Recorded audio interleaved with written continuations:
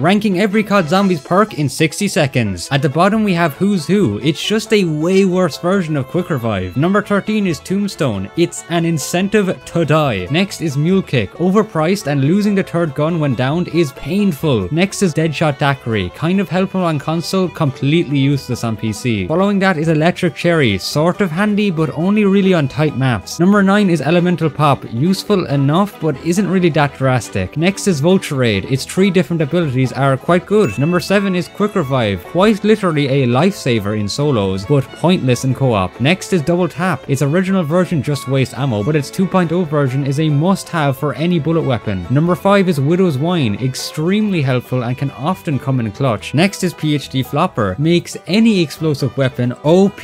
Number 3 is Speed Cola, ain't no downsides to reloading fast. Number 2 is Stamina, great for training and a must on big maps. And at number 1, yeah, it's Juggernog.